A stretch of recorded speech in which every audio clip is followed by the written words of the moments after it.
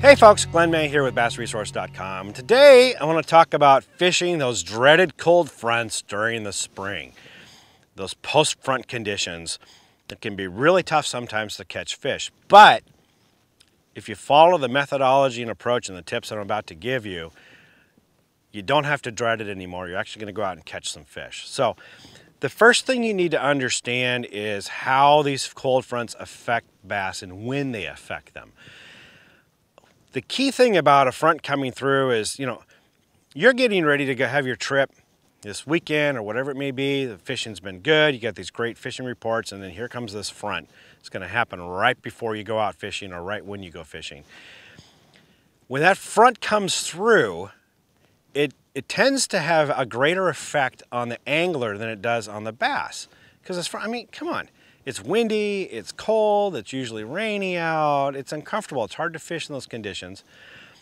But as that front's coming through, the bass, a lot of times what they're doing prior to that front, if they've had a warming trend, is those fish will be up shallow, they'll be up actively feeding on bait fish, they're attacking lures, they're aggressive. And as this front's coming through and the weather conditions are really bad, a lot of times those fish haven't moved. They're still up shallow, they're still aggressive, they're still hitting fast-moving lures. So don't assume that because the storm's coming through or front's coming through that the fish have now, they're not biting. They've hunkered down and they're done. They've moved off to deeper waters and you can't catch them up shallow. Go out there and fish as if the front hasn't come through yet and let the fish tell you what their disposition is. A lot of times you'll be surprised to learn that they are still up shallow and they're still aggressively feeding. Even after the front has come through, they're not as affected, 12 to 24 hours later because it takes a while for the water conditions to change when a front comes through. So a lot of times they'll still be up there actively feeding when you think that they're not. So don't get ahead of the fish. That's rule number one. Now, after that front's come through, the winds start to die down, the skies start to clear up, air temperature drops, the water temperature begins to drop, and the barometric pressure is going up, then yeah, you're in a post-front condition, and that's when it starts to affect the fish. The greater the front, the stronger the front that's come through, the more it's going to affect them.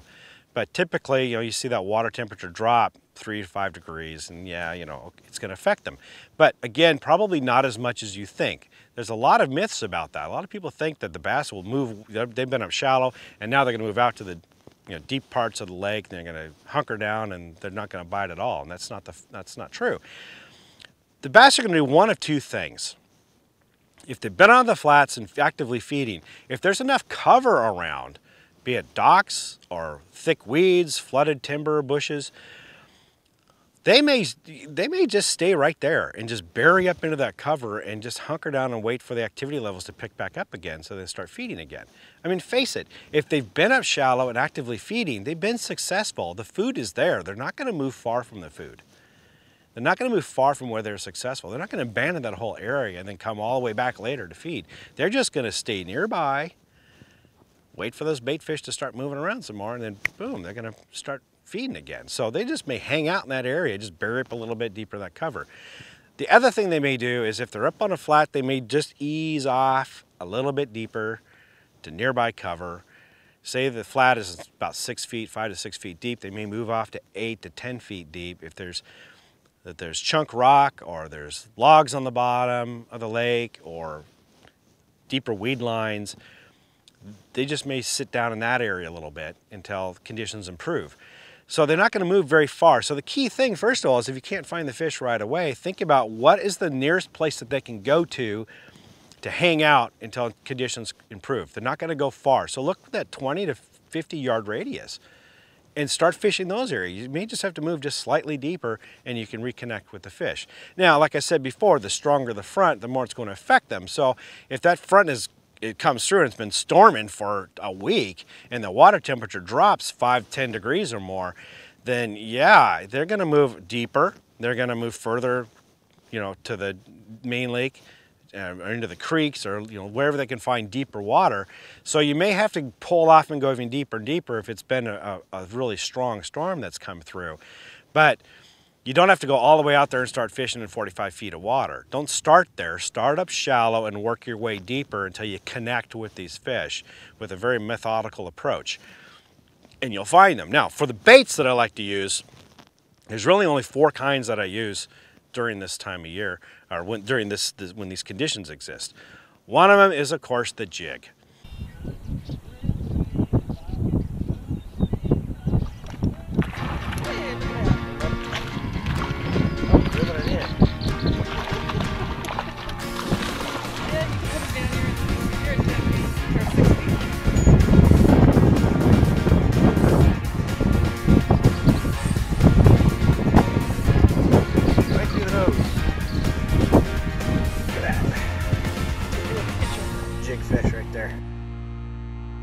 I like to use a rubber skirted jig during this time, because what I do is I throw it out there on those weed lines or on that cover, and when it sits on the bottom, the rubber skirt just slowly opens all by itself.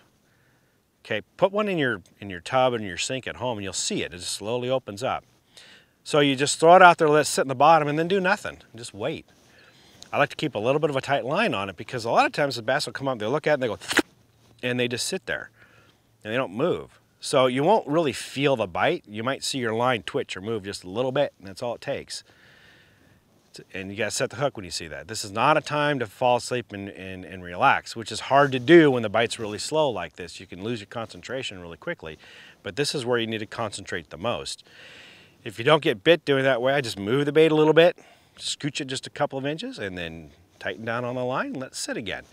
With the boat, with the wave action of the boat moving, a little bit of waves hitting the line, with my arm moving just a little bit, even though I'm trying to keep it steady as I can, and then that little skirt opening up like that, it just kind of quivers in place and just kind of moves. And that's all it takes to get those bass to bite sometimes.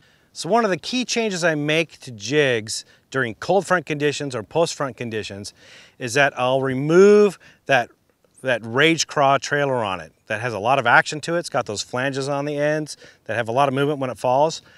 I'll remove that and put something that has less action on it, something like a V&M trailer on it that is smaller and doesn't have a ton of action on it. What it does is it's kind of mimicking the environment around them, what the bait fish and everything is doing. So it has less movement, it's more subtle, and that entices a lot of the bites from reluctant bass during this time. Something that's got a lot of movement and action and flailing about looks unnatural to them, and it looks like something that can get away from them very quickly. So they're really reticent to bite that bait during a post-front condition. So that's why I use a trailer with a lot less action.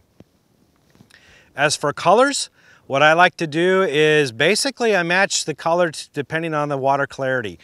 If it's really muddy to dingy water, or if it's cloudy and rainy outside, dark, there's not a lot of light penetration, in other words, I'll use darker color jigs, like a black and blue jig or a black and purple, something like that. And then if it's clear water from, say, stained to really clear, or if it's nice and sunny conditions like we have today, then I will use more natural colors. I'll stick to the greens and the blue, the greens and the brown hues, like a green pumpkin with a matching trailer on it. Just you want something that looks something that the bass is used to seeing in those clear water conditions. Now, if they don't go for that, another bait that I'll use is a tube. I'll do a Texas rig tube jig, and I'll fish it the exact same way, like a 3.5 inch tube, green pumpkin. Throw it out there, let it fall, and again, I just drag it on the bottom. I'm not lifting and hopping and doing all these things. I'm not quivering the rod tip. The mood of the entire ecosystem right now is a lot slower. It's not that the fish aren't aggressive, it's just you're trying to match the activity level around them so it doesn't look unnatural. Okay, a lot of people think, oh, the bass are really lethargic, they're not going to chase baits. It's not that, it's the whole activity level of the environment. If you come this bait that's moving and making them bang and making all this noise when everything else is kind of calm and quiet and subdued, it really stands out as unnatural, and that's not, bass are going to shy away from that. So you're trying to match that activity level is what you're doing. So think of it in that way. So a tube jig is another way to go after these fish. Fish it the same way you do the jig. A third bait that I like to use is a suspending jerk bait, one that gets down to about 10 feet or so, and a true suspending jerk bait, not one that slowly floats up or slowly sinks, but one that actually just sits there. Because what I want to do is, say for example, an outside weed line, as I'll crank it down to that outside weed line, and I want to sit there and have a staring contest with the bass that are there, and wait for one to blink. And I promise you it's not going to be my jerk bait. But just let it sit there. And a lot of times the bass will come up and hit it when it's not even moving. And if I don't get bit, then I'll just give a little crank of the reel handle just to give it a little bit of movement and make it look a little alive, and then let it sit again, 30 seconds to a minute. Just don't even move it, and then give it a little twitch with your rod, just a little bit. What I think happens sometimes is either a bass is looking at it and they're waiting for it to move, and that triggers a bite, or those bass are moving around in those weeds and they don't see it because it's not moving, it doesn't capture their attention. But a new bass will come along and suddenly this bait does a little bit of a movement, they go, whoa, and they come up and they go whap, and they hit it. So you're not just having a stare down with one bass or two bass. You might be just attracting a bass in the area that hadn't noticed it before, just by giving those little subtle movements. So think about it that way, that you may be looking at a new audience every time you give that lure a little bit of a movement, and then wait for them to react to it. The last bait that I like to use during a cold front is a slow rolled spinnerbait. I like to use a 3/4 ounce spinnerbait. It has a lot of bulk to it. But not only that, but I can get it down deep and I can keep it down deep while I slowly crank it back. I'll throw it out there in that 8 to 10 foot zone. Maybe we had some flooded timber, flooded bushes, but get it down there. The bass a lot of times sit down and hang down towards the bottom during a cold front period and post front. And I'll slowly roll it along there. Now those blades have a lot of lift to them, and sometimes it'll start bringing that bait up the water column, so you have to kill it and let it drop back down and then resume your retrieve again. You just have to experiment with your particular spinnerbait to see how much lift it has and how much you need to do that. Some spinnerbaits you can just slow roll it along and it stays right along the bottom. So just experiment to find out how yours works. But as I mentioned before, these fish aren't as lethargic as you think, because a lot of times that approach, the bass will just crash that spinnerbait. I can't tell you how many times I've been in post-front conditions and the bass will come out and just bam and hammer it hard, even though it's a hard post-front condition.